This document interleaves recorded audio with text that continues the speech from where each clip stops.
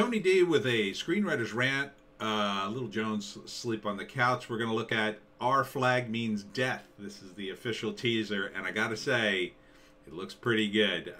Smash like and subscribe. Thank you for smash liking and subscribing. Please check out my books. Links in the description. Comedy Horror in South Jersey. It's the Pineys.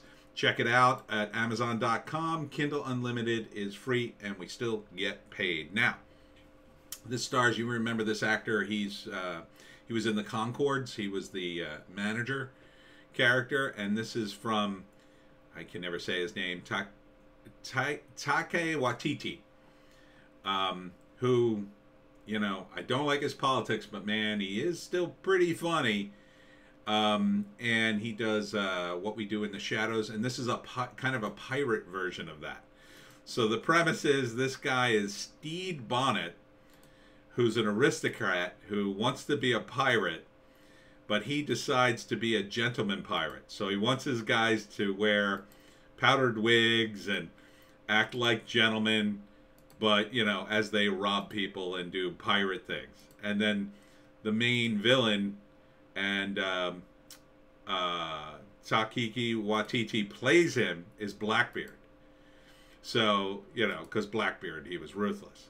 So this is like a funny pirate show. See, there he is. A funny pirate show with, you know, the creator as the main bad guy. Now, Leslie Jones is in it. I don't know who she's supposed to be. But it's a comedy, so I can forgive it.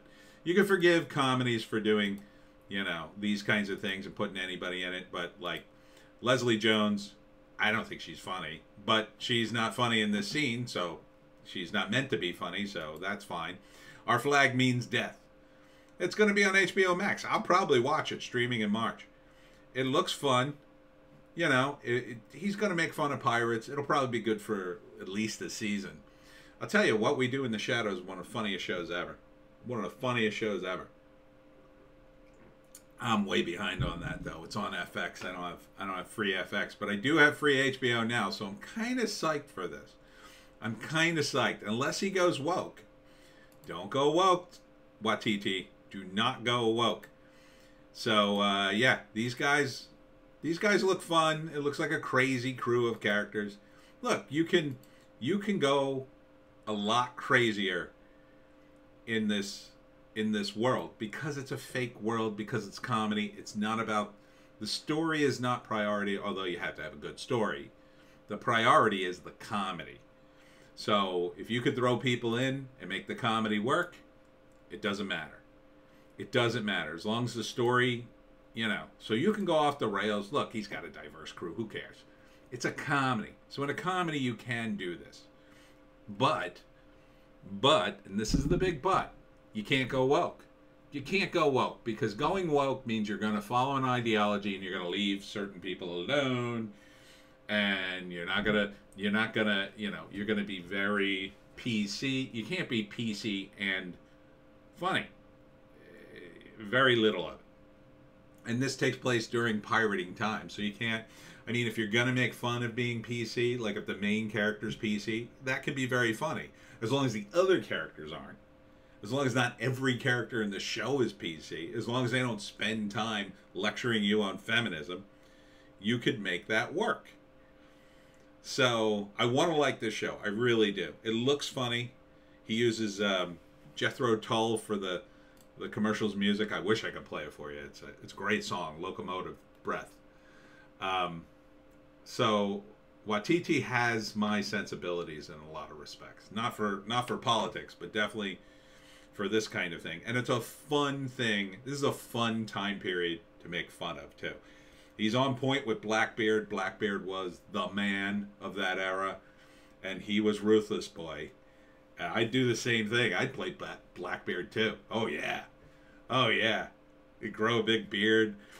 Blackbeard used to, he like, put little things on his beard and light his beard on fire, so when he went on board a ship, he wouldn't, like, you know, burn his whole face off. He would just get his beard smoldering, because the idea was he wanted to be more intimidating when he got on the other ship. Like, it's like, you know, he was like a hellish creature and smoke would be coming off his face.